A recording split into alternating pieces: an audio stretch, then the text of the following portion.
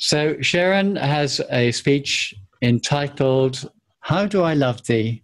And it's a 5 to 7 minute speech. So thank you, Maura. Sharon O'Neill is, I think it'd be fair to say, the most distinguished Toastmaster in this club. She's also the 2017-2018 Toastmaster of the Year in District 71, which I think is quite enough achievement to introduce her with. And with the speech entitled, How Do I Love Thee? Sharon O'Neill. How do I love thee? Let me count the ways.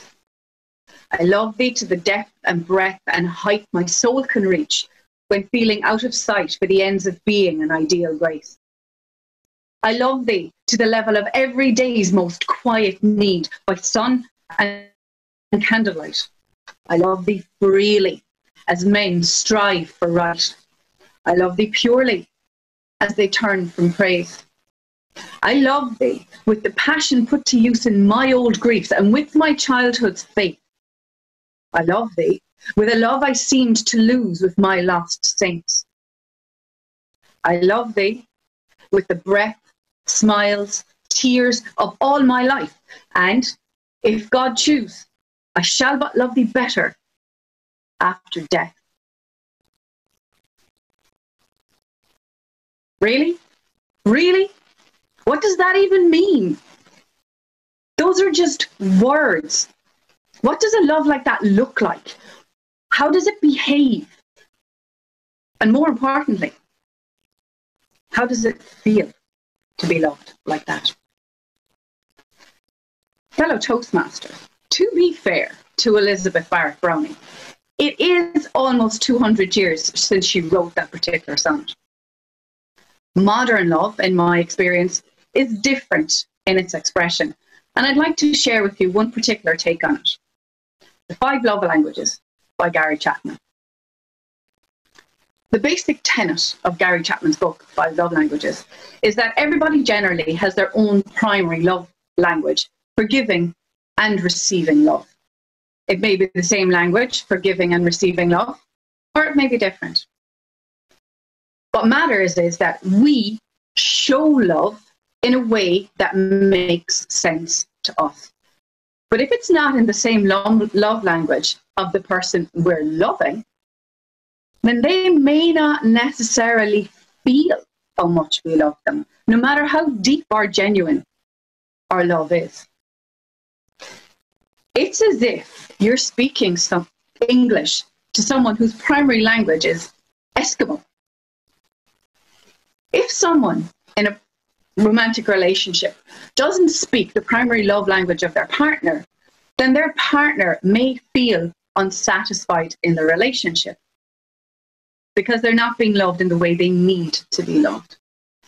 And it gets confusing because each person in the relationship is loving the other person the best way they know how.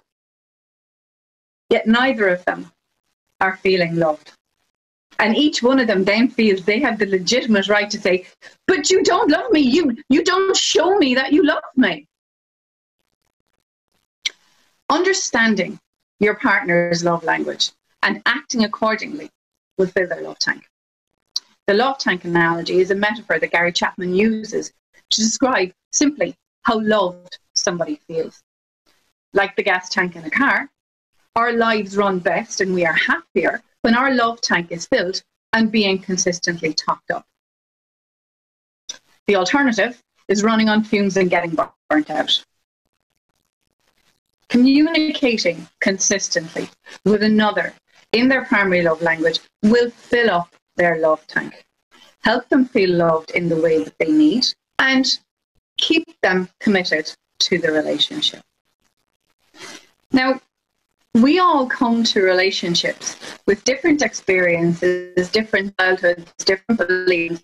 It's highly likely that we'll end up in a relationship with somebody who has the same primary love language as us. So what it means is that loving someone in their primary language is a conscious choice. Identifying learning, and consistently communicating in your partner's primary love language is an act of love in itself, because you're doing something that doesn't come naturally to you, so you're doing it for them. What are the 5 love languages? Well, one of them is words of affirmation. And what that means is that you feel most cared for when your partner is open and expressive in telling you how wonderful they think you are, how much they appreciate you. Another love language is acts of service. This is the doing part in a relationship. And it's your partner offering to the kids so that you can go to them, or doing the stuff you really hate doing, like cutting the grass or taking the bins out. Another obvious love language is physical affection. And that's the full spectrum, from the pat on the shoulder as you're walking past your partner to the warm hug, the kiss, and the full spectrum of sexual intimacy. A 4th love language is quality time. And that is being together, being fully present and engaged in the activity, no matter how small it is. And that means putting down your phone, putting away the laptop, and giving your partner your energy and attention as well as your company. And the 5th love language is gifts.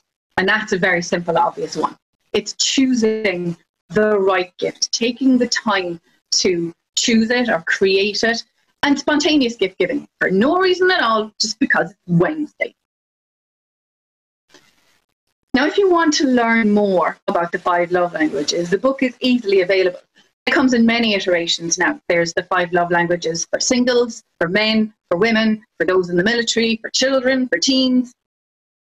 And it's well worth reading. It's a very easy read. And who knows? You might be able to identify your own love language and significantly improve relationships in your life. What the hell has any of that got to do with effective coaching pathways? Well, as a coach, it's my job to help my clients to identify why they're feeling stuck or unfulfilled in their lives, and to help them accelerate their own transformation. And I have found that often what's going on is a very simple, unmet emotional need. And if I can help my clients identify what those needs are, help them identify their own language and the love languages in the significant relationships around them, it's amazing the difference it makes in people's lives. If I can use that to help my clients, then that's learning worth pursuing. And who knows? I might even learn something about myself. Mr. Toastmaster.